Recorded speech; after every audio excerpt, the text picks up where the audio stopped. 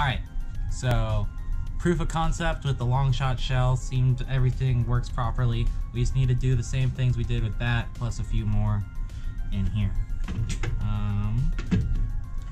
So first, we're gonna cut this lip right here, and then we'll be on our way.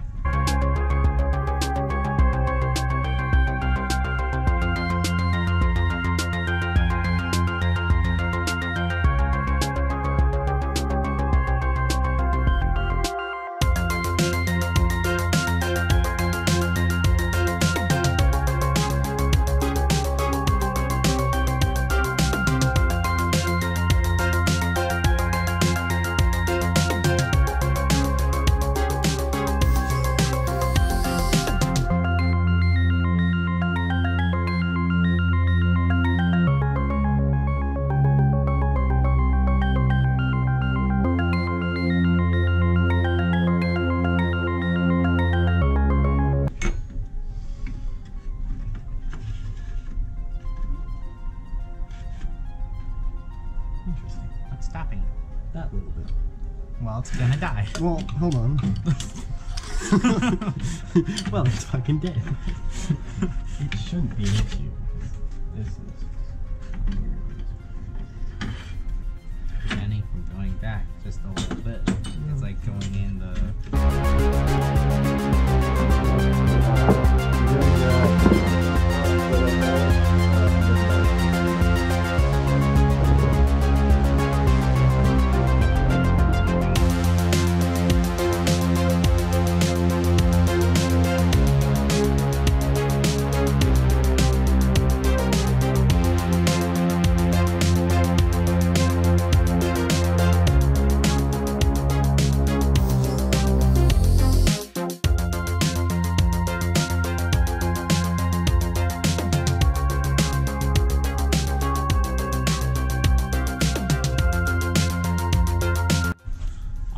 So I'm extending the draw now of its fang, of the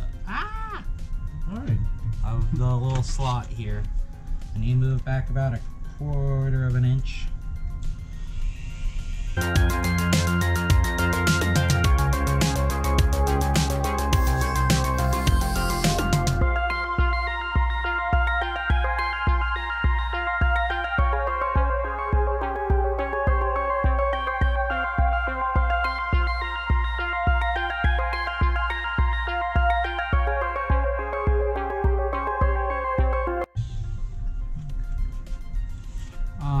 It's a little messy, but it works.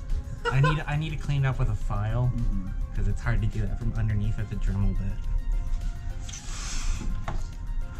And the next one, back about 1/4 of an inch. Let's put these shells together and then mark how far back I want. And be smart about this.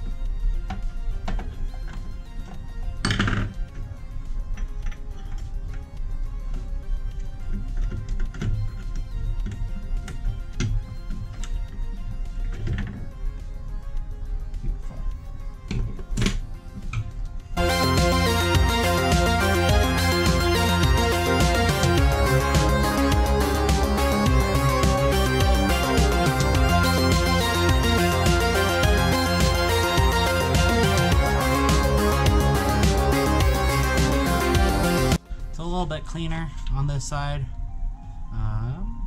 Yeah, looks like it should be fine. Let's test it with the bolt sled to see if it indeed does go back far enough.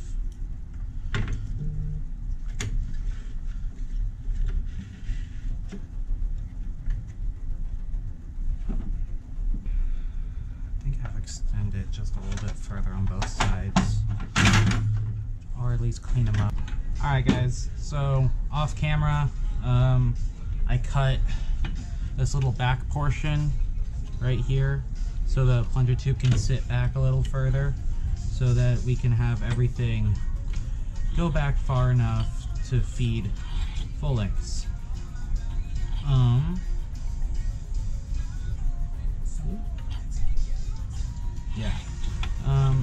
do that to the other half of the shell, and I'm gonna show you exactly what I did. On this half of the shell, I cut it back, let's see, about 1/2 inch. So I'll do that on this half as well, and then we'll see, because I need to put a piece of polycarbonate back here, act as a spring rest and as a bit of a spacer so that everything can still seal properly.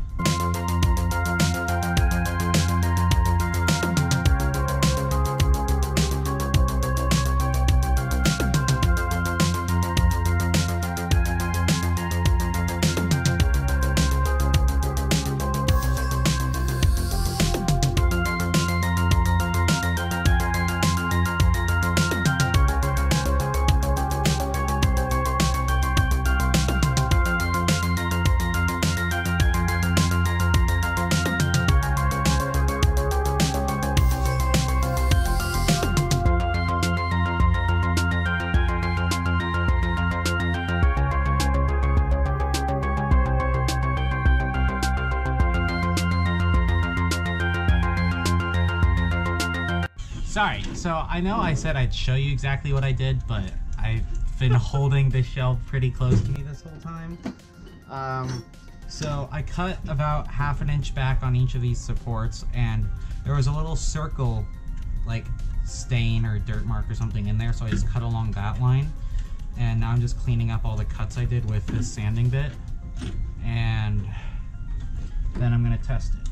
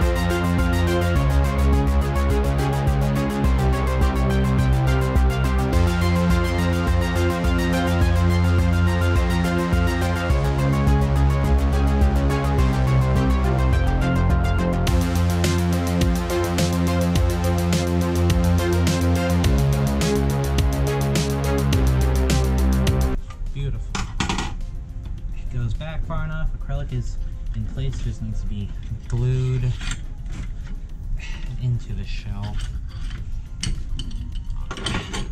So, due to the nature and the shape of the X Zeus shell, I had to cut these little notches in the side so it'd slide in properly. I need to cut a notch out of the top for the plunger rod to go through, which means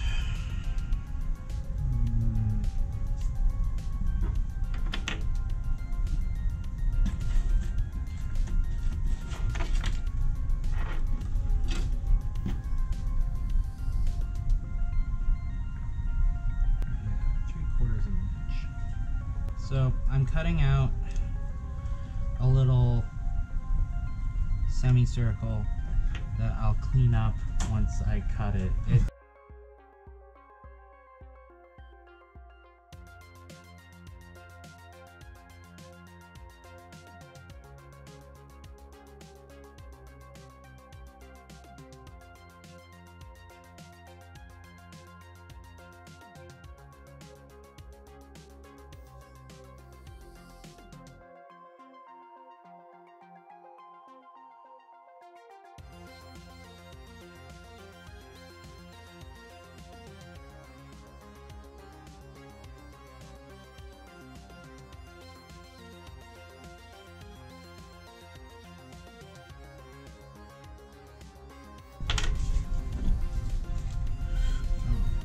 And I'm gonna clean it up using the smaller bit that I've been using.